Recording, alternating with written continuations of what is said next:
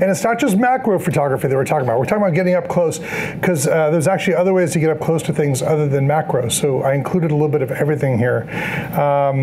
So yes, here we are, presentation number 2. And this one is, I called it Getting Up Close and Personal because it really is about that more than just macro or the technicalities. It's about getting up close and having more interesting photos. So this one is sponsored by PowerX, and just like in the last presentation, I want to thank them because literally without them, I don't fly out here. So they really cover the cost of that. So thank PowerX for sponsoring. If you're not familiar with them, they make all of the batteries I use and the chargers I use. I'll show you some of them in the presentation. I've been using their batteries exclusively for quite a while in all my flashes. And then I realized that they not only make AA's, but they make AAA's, D cells, C cells. So now my whole house is running on PowerX. My headphones, I use my noise canceling headphones for the flight over here. Where PowerX batteries in there as well. So great product, and we'll talk about this a little bit later as we go through. But first of all, let's start with why is closer better? And what I love about shooting close, macro, is that you see the unseen. And if you look back at the presentation I did this earlier today, I talked about social media and the immediacy and how fast we're all moving. I mean, you can't even go to Disneyland anymore and wait in line without seeing everybody with their phones out. Like we become this society that has an attention span that's very short, and we miss a lot. I mean, even myself included. So I like the fact that when you get up close, you see things, or we're showing things to our viewers that they're not normally seeing. And so people need to take the time to find this stuff. And as I say in the last bullet point, it can be done anywhere. If you even go to your front yard and your backyard, you'll find really, really cool things that you probably didn't notice before. I learned a long time ago, snorkeling at the Great Barrier Reef, I did this little class called Reef Teach, and they said the best way to snorkel, you're not there to get exercise. You're there to snorkel. The best way to snorkel is actually to get to a really cool area and just float and stop. And just stay there and look, because things will come out, because you'll be there for a while and they won't be scared, and you'll see things you didn't see before. Whereas if you're barreling around in the water trying to find stuff, you're missing a lot. So sometimes just slowing down and taking that extra step, you'll see really cool stuff. As Deborah said, Robert Capa said, if your pictures aren't good enough, you're not close enough. And there's a lot to be said for that. I get a lot of people who email me pictures and say, especially sports, because I shoot for the Olympics, and they go, hey, what about this one? And it's a stadium, and the athlete's about this big in the distance, and I'm like, is that I can't tell, they're playing croquet, football, soccer, what they're doing. So you want to be into the action. And I think the same thing is true here, whether it's an animal or something else, getting close and getting into their face really makes a big difference. So, with that said, I talked about the fact that it could be done anywhere. These are some of the first macro shots I ever took. I took these probably 10 years ago. I included these because it's taken like with a Canon 30D and an off-brand macro lens. Still took a nice shot. So it doesn't mean you have to have the best cameras for everything to take a decent macro shot. This is in my backyard. So the other one's in my front yard, this one was in the backyard. My wife spotted this little guy hanging out one of our plants, just grabbed the camera and the tripod, set up and shot it. But how do we get closer? And that's my daughter when she was little. She's now 20. But it's a picture I put in there because she was so close and she was so little. That's the other thing. When kids, they're short, right? And they look at things from a totally different perspective than we do. Not to mention the fact that they don't have the social blinders on. As we get older and we get taught the way we're supposed to shoot, you got to shoot straight. You have to do this. And we look at things differently. And there's something about the innocence of kids where we came back from this particular shoot and she'd got all kinds of photos that I didn't get. I went back and reshot a couple and stole her shots because I liked them. But she was in close, which I liked. So one way to get in close is without a macro lens, without a long zoom lens, right? Just move in close. I see this a lot with people with their mobile phone where they're doing it, I'll be at an event and they'll go to take a picture and they're so far and the people are so small. It's like, and I always take like grandma and I take her and I move her. Keep going, keep going. Okay, now take the picture. Oh yeah, it's just getting closer. Human zoom, that's what I call moving with your feet. Long lenses. So it's not just macro, but a long lens can really make a difference as well. I'm gonna show you a couple of my favorites and what I did with them. And I promise that 99% of the people that are watching this, both here and online, have never seen this before. I'm teasing you. But this is an adapter that most people have never heard of, but it lets you take really cool macro shots with just about any lens. So I'm gonna talk about that. And then of course we'll talk about macro lenses as well. So, kind of jump in. Long lenses. I do love zooms. I'm partial to zooms because I love the ability to reframe either with or without moving and getting in close. I'm not a fan of I love the 400 2.8 lens that Canon makes. Great lens. I rarely ever use it because I like zooming. So my two favorite lenses for zooming are the Canon 100 to 400 and the Canon 200 to 400. For those not familiar with these lenses, the one on the 100 to 400 is a reasonable amount of money for probably, I think it's about $2,000, and this one's about $10,000. A big difference. But with that said, the 100 to 400 is also a very transportable lens, which I love, because when I go down to Costa Rica, like we were last month, and we'll be going back on a workshop in November. If you want to sign up, it's on the website. That's the lens I take, because the 200 400 is a great lens, but it's big, and it's a lot to carry. Now, when I shoot the Olympics, I live on the 200 to 400 lens, and the advantage of that lens is it's got a built-in teleadapter, so I can flip a switch and it goes right to 560 millimeters, which is really cool. And the optics are amazing. It's a great, great lens, but it should be for 10 grand. But those are my two favorites, and I don't own the 200 to 400. I only borrow that when I shoot the Olympics, although I may soon own one. But the 100 to 400 is the one is my go-to lens for most of my zooming. This is a shot I took in, a lot of the shots that you'll see today are from last month's trip to Costa Rica. We went into the rainforest. There's a resort there I'm working with, and there's no high-rise hotels. It's like the town is this tiny little town. There's no t-shirt shops. It's real. It's the real Costa Rica. And these are some of the guys that, one of our guides and some of the guys I was showing and teaching, but everybody had their zoom lenses going. And it definitely helps for getting in close. So this is a shot I did.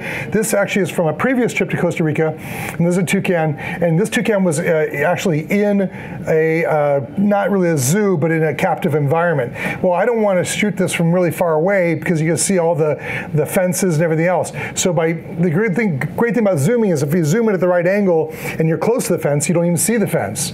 So by zooming in really tight, this is using the older 100 to 400, I was able to get this shot. And again, by being really close, it lets you see the colors, it lets you see their eye, and it's a much more interesting shot than what you would be taking, let's say, with a mobile phone, where people see a little thing about this big and what is that? Oh, that's a toucan. And I saw this, I've seen this in Africa, and I've seen this in Costa Rica, and I've seen this in Europe, where people go on these amazing safaris and things, and they take an iPad. Well, it's good if you want to show the scene, but it's not going to get you in close. This is a shot, another shot from Costa Rica. This is one of the white-headed monkeys, and this guy was kind of guarding his family, and so again, there was all this wildlife there, and I wanted to just zoom in, and I wanted you into the eyes of this guy as he kind of guarded the family. This one was taken on my first trip to Tanzania, and these guys come out to kind of scavenge and try to get in your vehicle at certain spots along the way. And when you go into the Serengeti, you have to stop and show paperwork that you've paid to go in. These guys know that, and they're there waiting for all the vehicles. The people who don't know any better and leave a vehicle open, and they're in there grabbing all your food. So this guy was actually on concrete, or on the pavement of the road. I don't want to show that. So by using the 100 and 400 and getting down really low at the same level as this guy and shooting right straight into the eyes, it now brings you into the soul of that animal. And this is at 400 millimeters right in. And again, I did it for two reasons. One, I wanted to get close. This is not a crop. And the other reason was I don't want you to see that he's on pavement. And it's not just animals. This is a shot I did at the Summer Olympics in London. And again, it's a different take on what most people would shoot. So most people, when they do photography, they're shooting the whole wide scene. So in the case of water polo, you're gonna have multiple athletes in the shot, and you'll see the whole pool. And I did a lot of shots like that, but then I saw the Olympic logo, tattooed on her arm, and I got lucky on this shot. But coming in close, it tells a completely different story than if I had shot the wide shot of this, or a different scene. This is one from the last Olympics in Rio. It's last year. And again, I chose to shoot it this way. Some people look at this and say, oh, too bad that wasn't a photo because you can't see who it was. Well, I was at the Olympic Training Center in Colorado Springs, and I saw how difficult it is to do this maneuver. To even get on this thing, let alone flip yourself around once, is really hard. It's all about the handwork. So I actually framed this to get the Rio logo and the hands and the dust from the powder in that shot. And I did it because I'm trying to tell a different story than just the wide shot. So again, everybody thinks of macro or whatever for getting up close. It's more than that. This shot in Tanzania, even the lizards look better than ours, and I love the colors. And this is actually taken with a 200 to 400, which I used at the last safari. And this is handheld, and I knew that these guys were up on this one rock area because I remembered from the year before. So I took everybody up to shoot pictures of these guys. And this is not altered. This is the real color. So again, coming in close to this and not having them on all the rocks or seeing 3 or 4 of them together, but coming in nice and close brings you into their environment. As I mentioned, it's not just wildlife, it could just be flowers. This is coming in close, on a huge bed of flowers, and again, everybody was taking the whole entirety of it. And I said, I don't care. I mean, I got a shot of all the flowers, but I really like the fact that I could just isolate this one red one that was amongst all the pink ones. So by coming in tight on that, again, totally different story and a different look. Same thing for this one. I was shooting a bar mitzvah in the Bay Area in California where I'm from, and there was this tulip tree in full bloom, and it was a beautiful tree, but it was massive with all the tulip blooms. Well, I shot a wide shot of it, and I thought, it just doesn't do it justice. It didn't really work. So again, I used the long lens. I zoomed in just to this one area of one branch and shot it, and it's a very different look than the entire scene. All right, so I teased you earlier about the adapters, and this is one that I've used many, but this is one that most people have never heard of. Has anybody here in this room heard of a 500D? A couple people, all right, I'm surprised. So this, I brought one with me. So Canon calls this a lens. I call it a filter. But basically, it is this device that goes, kind of dirty. This goes on, this is a 77 millimeter. So it'll go on my 100 to 400, it'll go on my 70 to 200, any other 77 millimeter lens, and it basically turns it into a macro, which is really cool.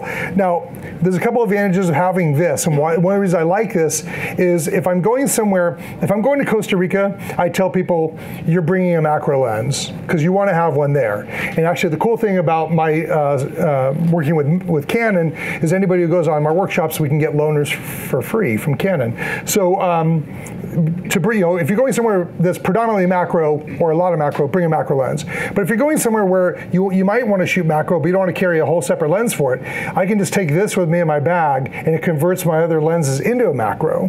The other advantage of this one over things like extension tubes and all that is it goes on the front of the lens. So one of the challenges in shooting in remote areas is all the dust that gets into your camera sensor. So I really don't like changing lenses if I'm somewhere that's not really clean. So if I had to change a lens in this room, we'd be fine. There's not a lot of dust in here. But if you're in the middle of the safari in Tanzania, especially in the dry season, changing a lens can be brutal. So by throwing this on the front is really handy. So I'm going to show you, this is the first shot I ever took with this, with the 500D. This is in Hawaii. It was just a gecko on a leaf. This thing was literally like a couple inches big. It was a tiny, tiny little thing. And I thought I might give it a try. Now, normally your focal distance on a 100 to 400 lens might be 3 feet.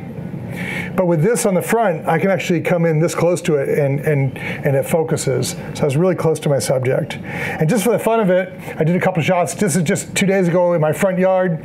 This is not a macro. This is with the 100 to 400, just at a moth right in the front yard. And this is what it looked like on the front of my lens. So again, this particular one is a 77 millimeter, screws right on the front, and now everything is different. So where you look through your lens, if I were to try to take a picture of the people in the front row, it would not work. I'd have to get really, really close to them before it actually even focus.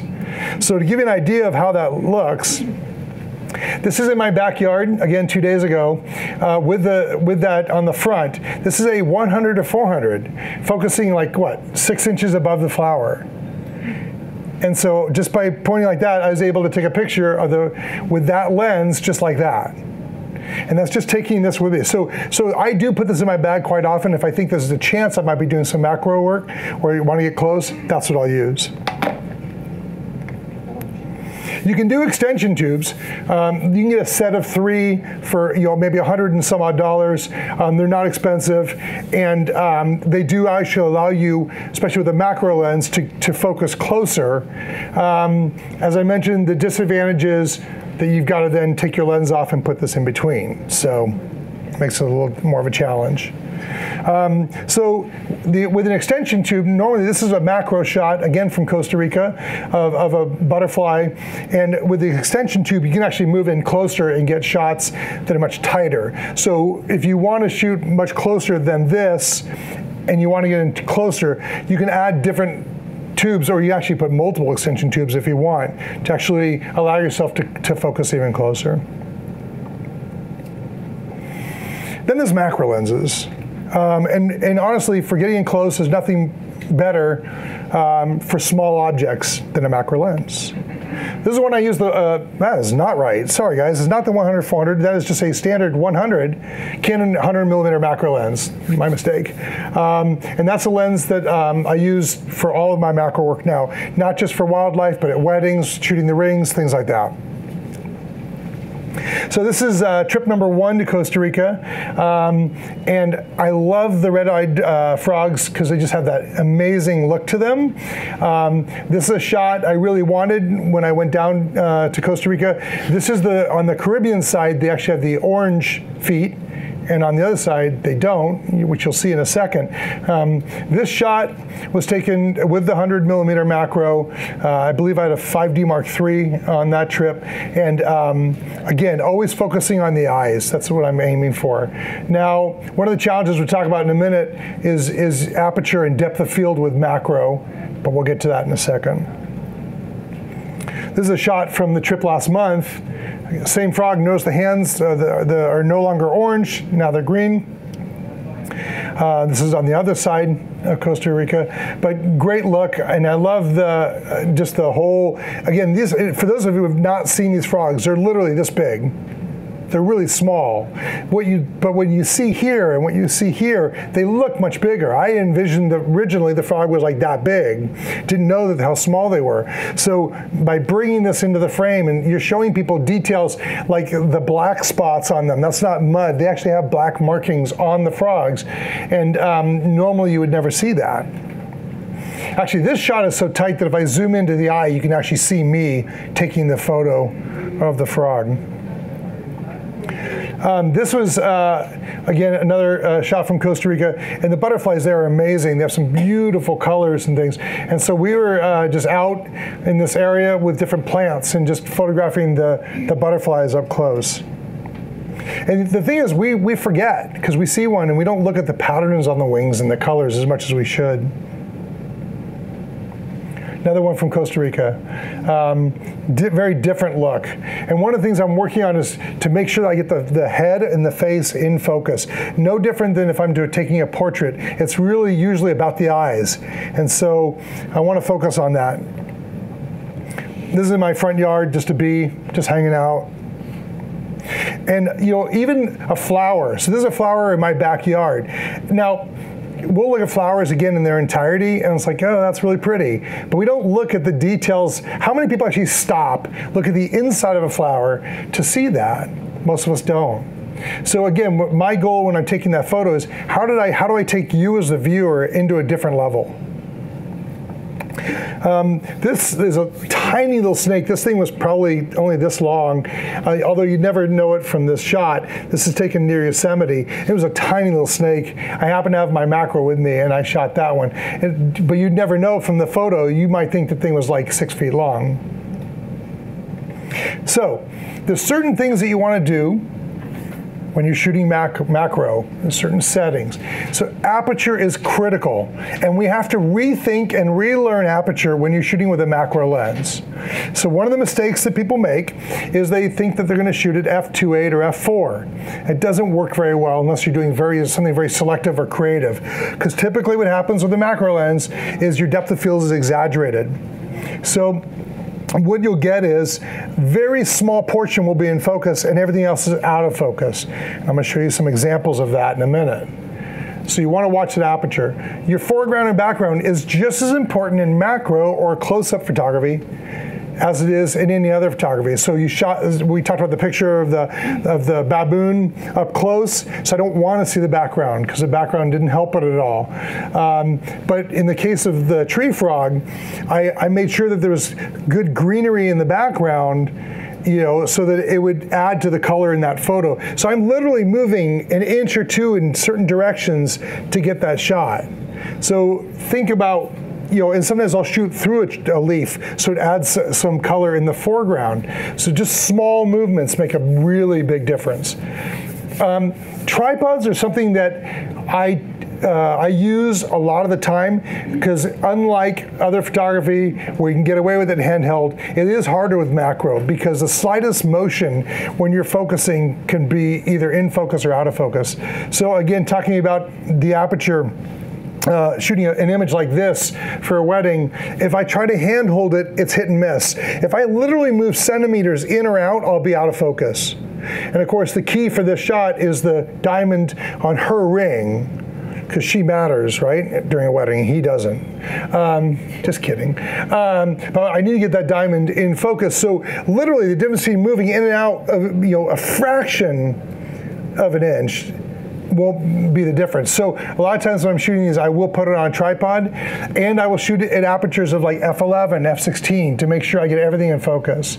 In this case, I definitely did that because I need the necklace, both rings, and I want the flowers all in focus. So that's going at like f16. Here a little different. It's f11, getting both rings pretty much in focus and letting everything go out of focus after that. Now normally, if you were to shoot this type of photo with a zoom lens, you could shoot this at f4 and get those both in focus and have bokeh in the background, have that soft focus in the background. Not true with a macro. So that exaggerated depth of field is something you want to think about when you're taking these photos, because it will literally make or break your shot. Okay? It's not just movement. You might be still, you might be on a tripod, and if you have wind, it's going to throw off your shot. Again, if you're using a long lens and or if I'm doing a portrait and there's a little bit of wind, or the person might be moving a little bit, you might be okay. But with a macro, literally any movement is going to be a problem. So the picture you saw with the 100 to 400 pointed right down to that white flower, and I showed you that shot, I had to wait. It took me about 5 minutes to get the shot because it was a windy day where I live, and that thing kept, the flower kept blowing back and forth. So I had to wait for it to settle. Now, the other advantage of macro, or disadvantage of macro, or challenge, is that you have to be close to your subject. So if you're photographing a poisonous snake, it's probably not a good idea. So when we were in Costa Rica, we actually didn't see any, but we had a wrangler, actually, who had some, and he would put it out on a tree branch for us, or whatever, to shoot. I used the 100 to 400 on those shots, because I really didn't want to be that close, and he said, like, you don't want to be that close to that. On most of them. I'll show you one where I cheated. Okay, so here's a shot. Again, the last trip to Costa Rica, this is actually the last night we were there. This is a tree frog with his eyes closed. This was shot at 2.8. Why would I even think about shooting at 2.8? Well, it was dark. It was the middle of the night, and all we had was flashlights. I'll show you a picture of that in a minute. So I lit it, and I thought, I'll try to get it in focus, and I had very little shutter speed because it was so dark. So I shot at 2.8. The problem at 2.8 is his eyes in focus, but the tip of his nose is out of focus, and the whole body's out of focus. To me, this is a non-shot. This is like a throwaway to me.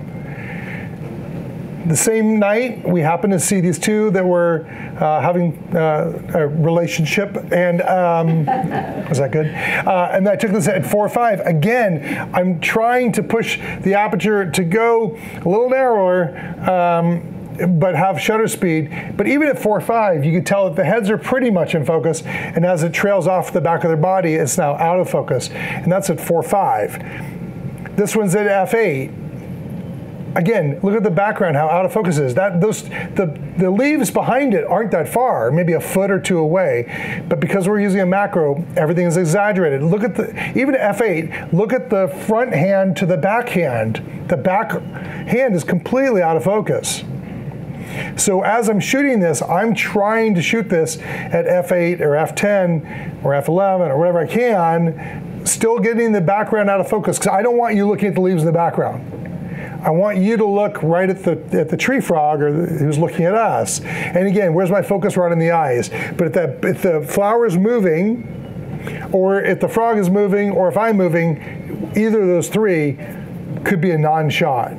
So this started handheld, and then I ended up setting up the tripod. The good news is once they plop down, they usually stay for us for a minute or two until we get our shot, and then we give it the thumbs up, and then it'll hop to the next spot. We actually had a couple times where they would take off, and we have to chase them back. And the cool thing is the snake wrangler guy he caught him the night before, and we saw them in the wild as well. The other ones you saw were in the wild, and this guy, we had him actually place them for us. So one of the cool things about the trips I lead to Costa Rica is that we have a combination of shooting in the wild, but also controlled areas where we can get shots like this. This was a poisonous snake. I did shoot this with a macro, and I shot this at f11, and one of the reasons was I wanted the head of the snake in focus, and I wanted more of the body in focus. And again, if I had shot this at 2.8 or f4 or even 5.6, the head might be in focus, but then you wouldn't be able to see enough of the body, and I wanted you to see that. So again, as I'm taking these photos, I'm thinking about what the end result is. And what you're going to see. And I'll try this at different shots. I'll try this at f5.6. I'll try it at f11. I'll try it at f16. If in this case, if it's staying still enough to allow me to do that, I'll do that.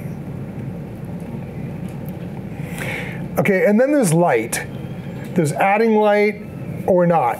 And so I've talked about this in other presentations here. There's times when adding light really helps, and there's times when it does not. So I want to show you some of the shots where I've done that and not. So I will try to place myself where I can use ambient light to my advantage. If possible. In those night shots, you didn't have any ambient lights, so you had to create your own. So then I'll do it either with a flash, or a ring flash, or an attachment that goes on the flash that throws the light around the lens. That's very good for macro. I'll add light with flashlights. So I talked about PowerX and how they're sponsoring this. I use all their batteries, and I bring extras in our flashlights so that we have flashlights to help light things. Because sometimes your flash won't get enough light where you want it to, and you can actually have people hold flashlights and angle light different ways for you. So here's a shot I did, again, in my backyard. A lot of backyard shots here. Again, proving the point that you can shoot pretty things without going anywhere. And this was one of the flowers that my wife had planted, and it had yet to open. And what happened was I was in the backyard doing something, and the sun was behind the flower and hitting it and lighting the tips of it, and also the base. You can see a little light coming. It was just coming through that, and I thought, that's really cool. So got the tripod of the macro lens, got down really low to the flower and shot straight across it, again using that sunlight to help create the image. 10 minutes later, when the sun was not hitting that flower, it wasn't a shot. So I'm using the ambient light to my advantage by having this backlit subject. Here's a shot I did in my mother-in-law's backyard. Do you see a trend here? I bring my camera everywhere. And this is a hummingbird. I did not add a flash to this. But by adding a flash, again, another shot from Costa Rica, just like their frogs, even their birds are prettier. But look at the color in the hummingbird. Now, if I had not added flash, you would not see that color. A lot of people, when they see me shooting daylight, and they wonder why I have a flash turned on. And I have people ask me all the time, like, why are you doing that? Well, it exaggerates the colors. So, and it also helps you freeze your subject, because you're adding more light to it. It'll freeze it in place. Their wings are moving fast enough that you'll still get the motion. So just kind of talk about this for a second. When I shot this, I knew I wanted the motion in the wings. So I'll set my shutter speed at 100th of a second or 150th of a second, because that will still show the motion. But I want the bird in focus. Getting the tongue sticking out was a bonus. That was not planned, just kind of happened. But again, by adding that flash brings out the color. And a lot of people will say to me, why are you using a flash if you're shooting an animal or something that's 100 yards away? And I tell them it will make a difference, and they don't believe me. It does. These things a good flash will reach that far and make a difference. In this case, I was probably about 6 feet from the bird. The hard thing, if anybody here has tried photographing hummingbirds, there's a lot of F-bombs that get dropped because it's so frustrating because they move so fast and you're trying to get them, and the minute you lock focus and you go to shoot, they're gone. It was quite the effort to get it, but worth it if you can get one good shot. This is a shot I did on the last trip to Tanzania. Same thing, bird on a rock. I love the colors of these birds. It doesn't show up as much until you pop the flash on there. So I lit this regular TTL, no plus or minus, just straight TTL on the camera and fire. This is that same night that we were shooting those other two frogs that you saw, a different angle. And when I shot this, a couple things happened. We just finished dinner. I didn't have a flash with me, but I really wanted the shot. And so luckily my wife took this picture. This is kind of funny. This is what it looked like. This is on the property where we stay at the resort. So my daughter is holding a flash. Brian's holding a flash. Bryce is holding a flash. This guy's got a flash. So everybody was lighting it for me. That's me with the 100mm macro to get the two frogs that you see in that shot. So that became this. Pretty funny. So these are the batteries. So the PowerX batteries I use, these are the AA version. This is the bigger charger. The cool thing about this one is it charges AA's, C's, D's, AAA, all of them from one charger. And I love the backlit screen. By the way, I should mention also that this, the brand is PowerX, the company is Maha Energy. This charger and the other charger that I'll show you, this one here, both charge way, way faster than any charger I've ever used. So I was using a previous company's charger and I would have to charge my batteries for like 7 hours or overnight to get them fully charged. And then Sil Arena, who teaches sometimes here, great guy, I asked Sil, I go, what are you doing for batteries chargers? Because I hate mine. He turned me on to these guys. This will charge a full set in like an hour, and you can condition batteries where it'll drain them and charge them back up again. Great product, and literally this one and this one, which I keep in the trunk of my car. So I was shooting the bar mitzvah this weekend, and I was shooting a lot of stuff flash because it was an outside bar mitzvah, so I was going through batteries a little faster than usual. So I was recharging as I was going. And so I was just throwing them in my little smaller charger here. You will notice, by the way, that my batteries all have labels on them. I always date my batteries when I first start using them. So I know which sets are older and need to be purged and then moved to the next set. So not only do I date them, but do you notice how the labels are in different spots on the batteries? So these are all from 917. But this set and that set, I know they're different sets because of the way they're labeled. I always keep my sets of 4 together. So I bring them in and get rid of them all as sets. And then they're going into flashes that way. So it's and like I said, the good thing is you can recondition them, but it really makes such a huge, huge difference. Okay, so tours, photo tours.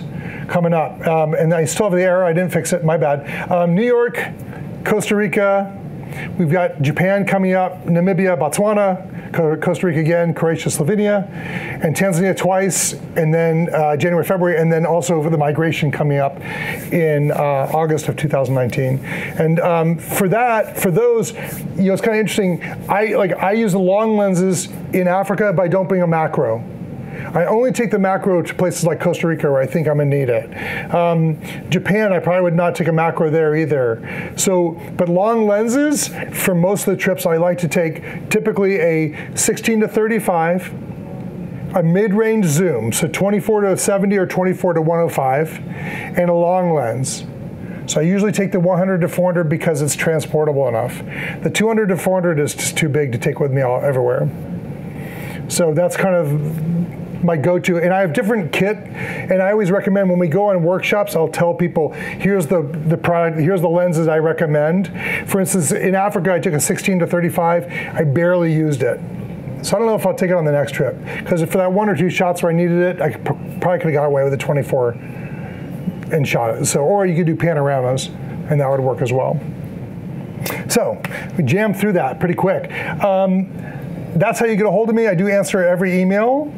So if you want to email me at jcable@jeffcable.com, Facebook, Instagram are both Jeff Cable Photography.